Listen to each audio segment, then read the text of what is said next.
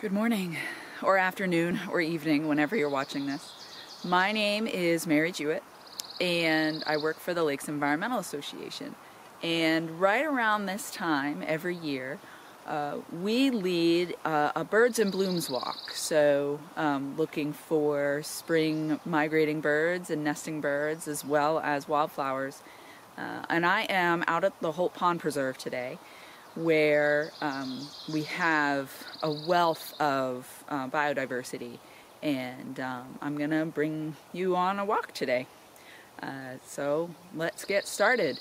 As you can hear, hopefully, there's several bird species singing, and I'll try to help you identify some of these birds as we go along. So enjoy. I'm gonna get geared up. So during a normal walk with LEA, I might not get quite so geared up. But since I'm out here alone today, and I am an amateur photographer, so I've got a lot of gear to put on. So first thing is a harness. Because when you are carrying a lot of gear, it's nice to be able to wear it all without having to constantly stop and get your camera, get your binoculars.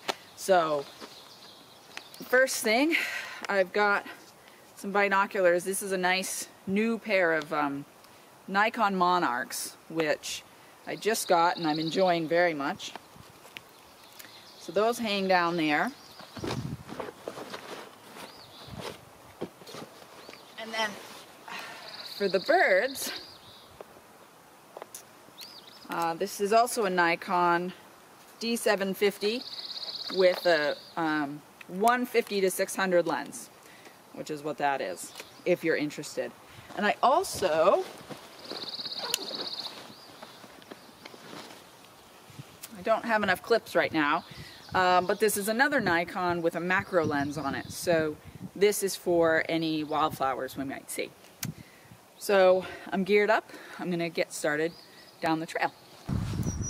Black-throated green warblers are a common species heard around the parking lot.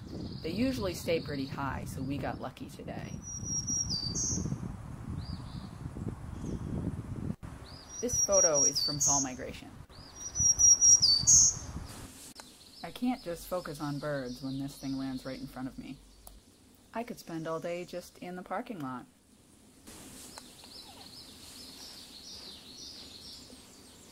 This is going to take forever. Let's speed up.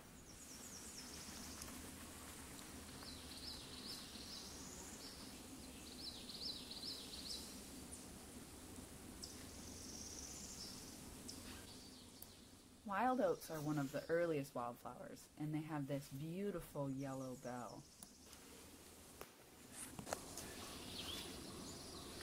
I sometimes confuse blue-headed and red-eyed vireos. Blue-headed come earlier, and the call is slightly more musical, at least to my ears. I discovered this nest this spring. I hope they succeed.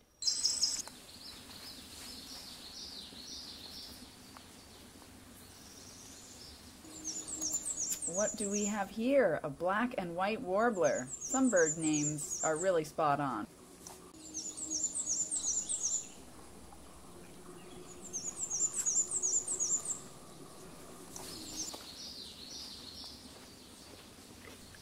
There's a nice hobblebush that we need to check out down here.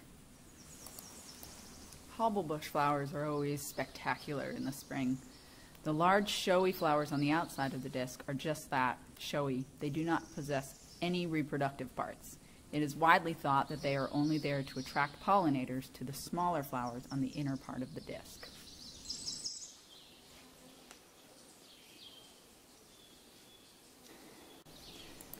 Pileated woodpeckers have been busy here. We might need to find a new tree to put the trail marker on soon.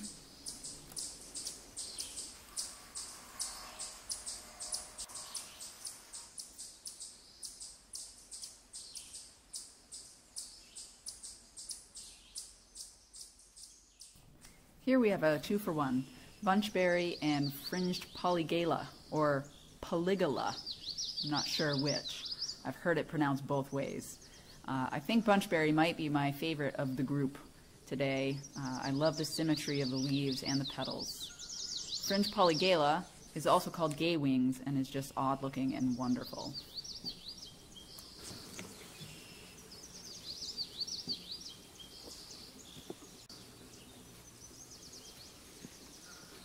Before we get on the boardwalk, let's check out this starflower.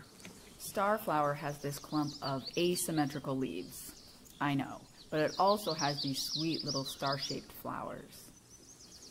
I'm hearing something really interesting out here. When using binoculars, keep your eye on the bird and then bring your binocs up to your eyes. Don't look away from the bird or you might not find it again.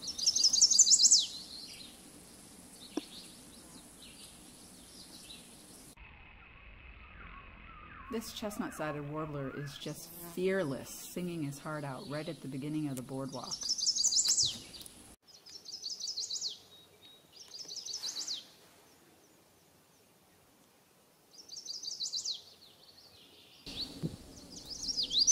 Common yellowthroat is just that, common. There are at least a half a dozen of them singing on the boardwalk right now. I'm seeing females today as well, which means there are most likely nests scattered throughout the red maple swamp.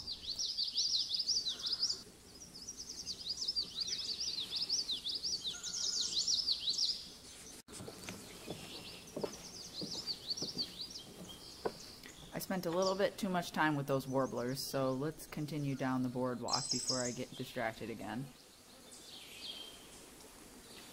Distracted again. Here's a cool patch of pitcher plants, one of 3 carnivorous plants you can find at Holt Pond. This flower isn't fully developed, but when it is, it will attract bugs to the pitchers. Once the insects, bugs, or spiders go into the pitcher, they are prevented from leaving by these little downward-facing hairs. There's water in the pitcher with an enzyme that breaks down the bugs and the plant absorbs the nutrients.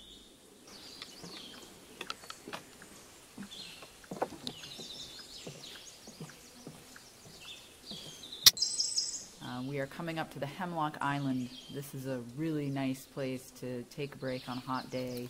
Kind of sits between a couple of boardwalks. Make sure you take a left when you reach the island so you don't miss the muddy river.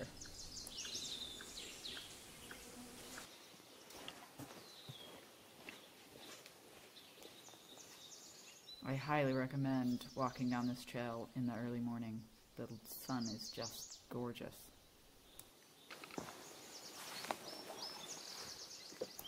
I always go quietly down this boardwalk as I've seen a lot of wildlife out here, like otters and beavers.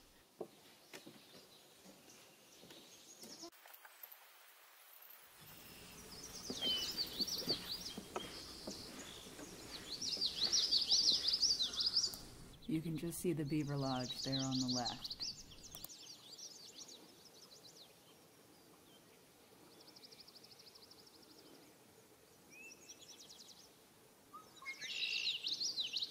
Red-winged blackbird. As you can probably tell, this video was not taken at Holt Pond.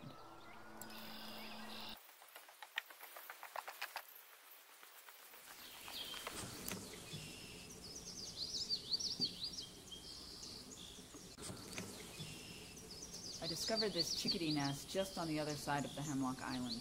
You will have to take my word for it, because despite setting up the camera and leaving for 15 minutes, they never came back.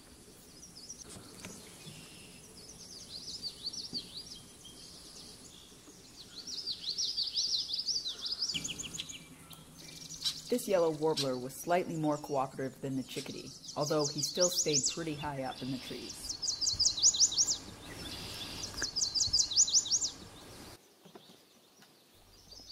I'm hearing more chestnut-sided and yellow warblers here. Also, there are several alder flycatchers going back and forth. Let's try and find one.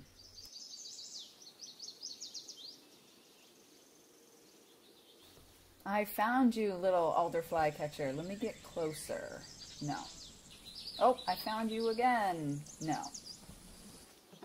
Forget the alder flycatcher. Let's go.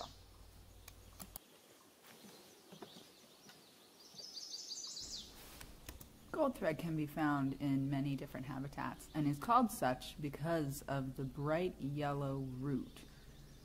It has these beautiful, delicate flowers with cool white antenna-like stamens. We definitely have a red-eyed vireo here. Let's try and get some footage of that. Perfect.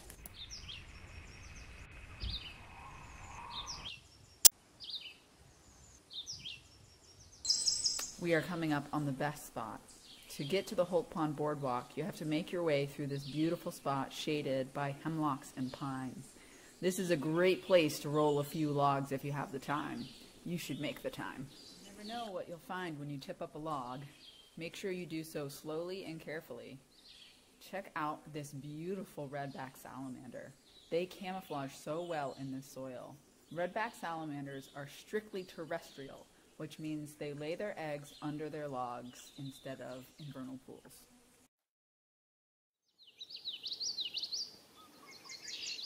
Now that we've gotten our hands a little dirty, we can get back on the trail. As we come down onto the final boardwalk before Holt Pond, you can see the tall grasses of the quaking bog spreading out. It looks fairly solid, but don't let that deceive you. Without the boardwalk, you could go straight through the vegetation.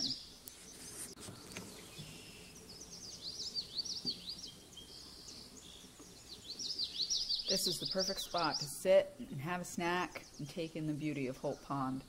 As much as I miss the participants of our walks, I wouldn't be able to do this while leading a group of people.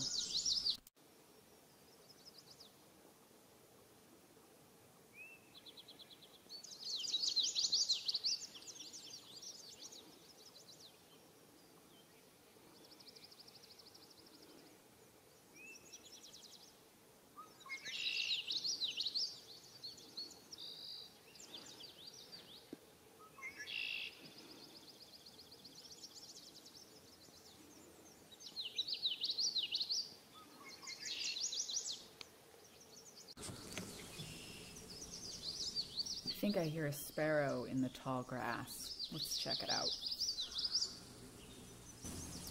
While not the most vibrant bird, he does have a wonderful song.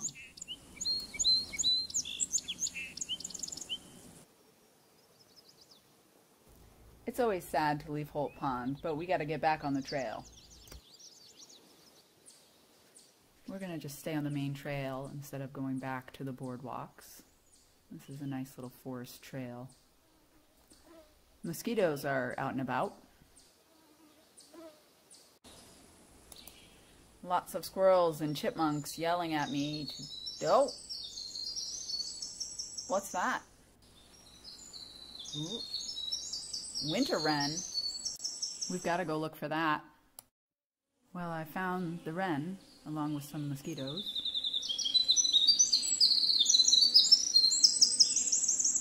The smallest bird with the most beautiful song.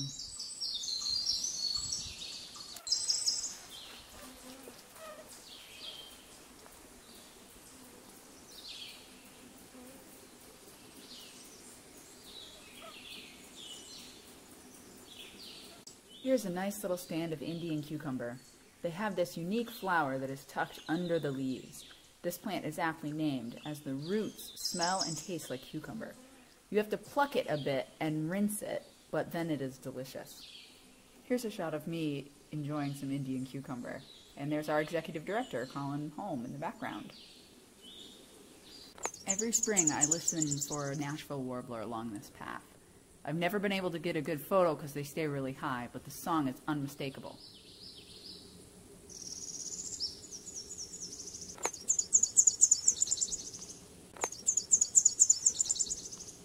Our walk last year was rainy with not a lot of people, but we found the Nashville warbler.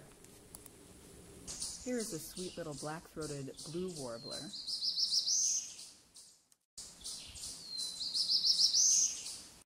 One year at summer camp, we found an active nest. Black-throated blue warblers will have up to 3 broods per summer if they are successful.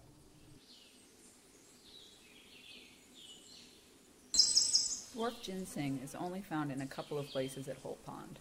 They grow low to the ground and have this wonderful orb of white flowers. I think I'm hearing an ovenbird in the woods here, so we're going to stay on the main trail. So we're going to take a left here. I am insanely excited to get this footage. Ovenbirds are pretty common, but despite being the loudest bird in the forest, they can be really hard to see. Well, we're getting to the end of the walk. The bugs are starting to come out, so this is a really good time to book it back to the parking lot. I hope you've enjoyed this video. I hope that you make it out to Holt Pond sometime soon, because it's a beautiful place and it's constantly changing, so there's always something new to see. Thank you.